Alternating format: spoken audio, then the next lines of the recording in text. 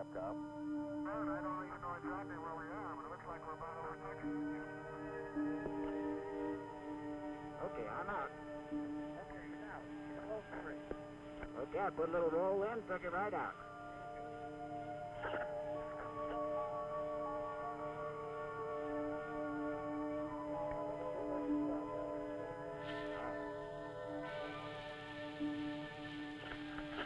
EVA, extravehicular activity.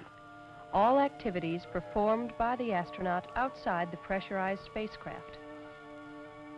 For the United States, it began on June 3, 1965, when Gemini 4 astronaut Edward White became the first American to walk in space. The initial steps in the development of extravehicular activity occurred during the Gemini program.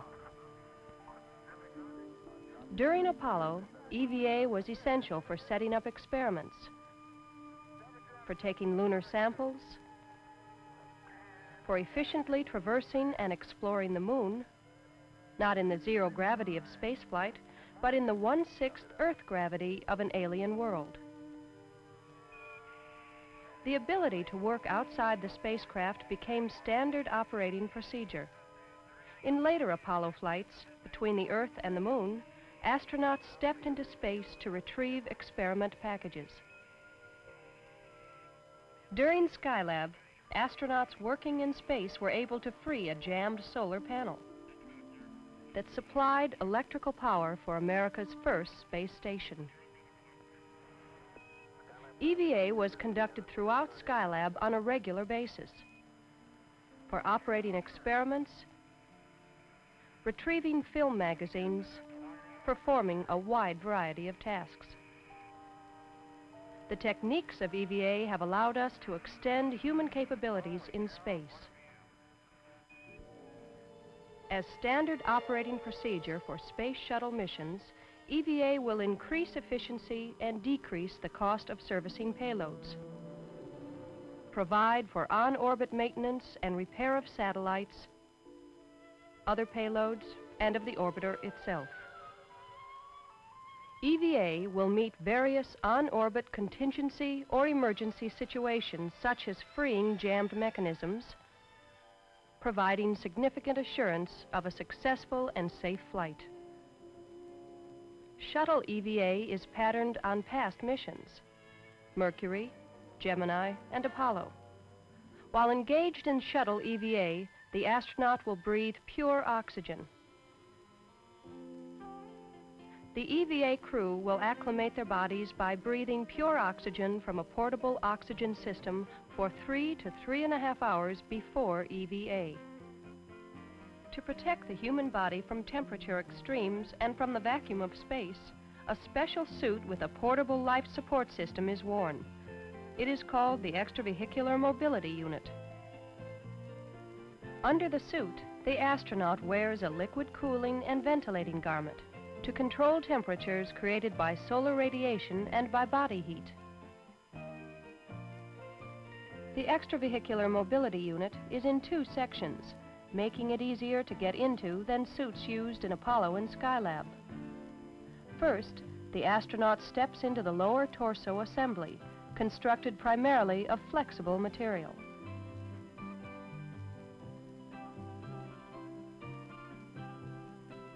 Next on is the hard upper torso assembly. The torso is built of fiberglass with flexible arm units attached.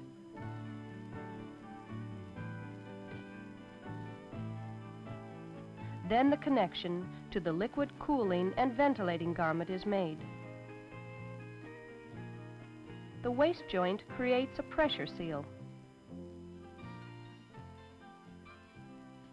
Next on is the communications carrier and gloves. A helmet visor to protect the eyes goes on last. Then the astronaut begins breathing suit oxygen. The Shuttle EVA suit is much more flexible in the joints and easier to work in than previous suits. Attached to the hard upper torso is the portable life support system, a backpack providing oxygen for breathing and for maintaining suit pressure. 4 pounds per square inch. A backup emergency oxygen supply is included. The backpack also provides chilled water for cooling and radio communications with the orbiter and other EVA astronauts. During a mission, the crew will dress for EVA in the airlock. The airlock can be carried in several locations, but will normally be located inside the crew compartment on the mid-deck. To see how EVA will work, we will present scenes from training exercises in the large water tank known as the Water Immersion Facility. The tank contains mock-ups of structures on which work will be done. The astronaut is weighted and balanced to achieve neutral buoyancy. This is an approximation of the weightless condition in space. A network of handrails and slide wires mounted in the payload bay assists the astronaut in moving from place to place. To provide illumination in the payload bay, there are 7 floodlights. Once in the bay, the EVA crew can do a number of tasks: inspection of payloads, photography, cargo transfer, scientific experiments, preparation of payloads. A storage area is located in the forward right-hand side of the payload bay, holding most of the tools needed for EVA. These include pin pullers, tube cutters, wrenches, and other tools for specific operations. They are carried in tool caddies, suspended from the mini workstation, which is attached to the suit. Foot restraints are the most important devices used to maintain body position and prevent the astronaut from drifting away from the work area. Short tethers on the mini workstation provide additional restraint. There are 3 types of EVA. Planned EVA, a part of the normal events to complete mission objectives, such as deploying experiments. Unplanned EVA, to correct problems and assure mission success, such as freeing a jammed power panel on a payload. And contingency EVA, to perform emergency tasks that will allow the crew to return to Earth safely, such as repairing payload bay doors before re-entry. In this contingency EVA exercise, astronaut John Young, commander of the first shuttle orbital flight test, is using a manual backup method to close the payload bay doors. These doors must be closed and latched before the orbiter can re-enter the atmosphere. Other EVA contingencies might include clearing jammed mechanisms or manually repairing and fastening payload bay door latches. In this underwater EVA, the crew is working on a mock-up of the 100-inch orbiting telescope. This telescope will be left in orbit and revisited by the shuttle on a regular basis. It will be retrieved by the shuttle manipulator arm and placed in the payload bay for maintenance and normal servicing. For some EVAs, the crew will leave the payload bay and venture into space outside the orbiter. To provide controlled movement from point to point, a special piece of equipment will be used. This is the manned maneuvering unit, a backpack using controlled jets of cold gas to let the wearer move from place to place. A prototype of the shuttle unit was tested aboard Skylab in the large workshop section. On shuttle flights, it will be carried in the payload bay. The EVA astronaut will enter the bay, step back into the unit, close and lock the latches, and release the flying unit from its mounting. He or she is free to move out of the payload bay to fly around the orbiter and perform a number of tasks.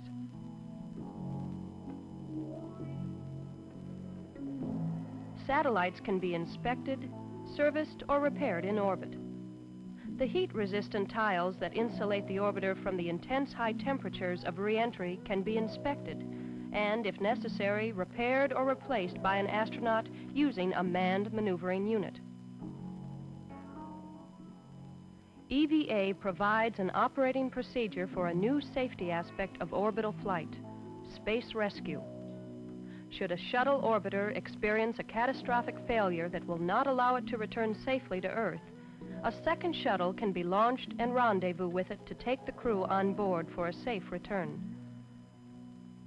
A rescue ball will be used. The astronauts will be enclosed in this spherical pressure container with its own oxygen supply and transferred from the disabled orbiter to the rescue craft. The shuttle will be equipped to provide 3 6-hour periods outside the spacecraft.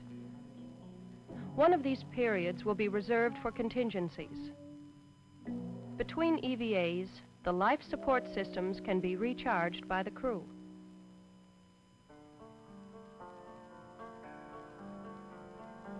EVA, extra-vehicular activity, begun in Gemini, used for essential jobs, and developed in Apollo and Skylab.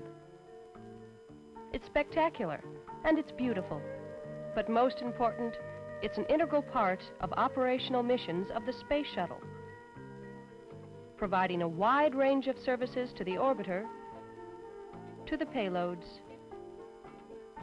and to photography and experiments. EVA will allow the fullest use of an ever more important aspect of space flight, the human factor.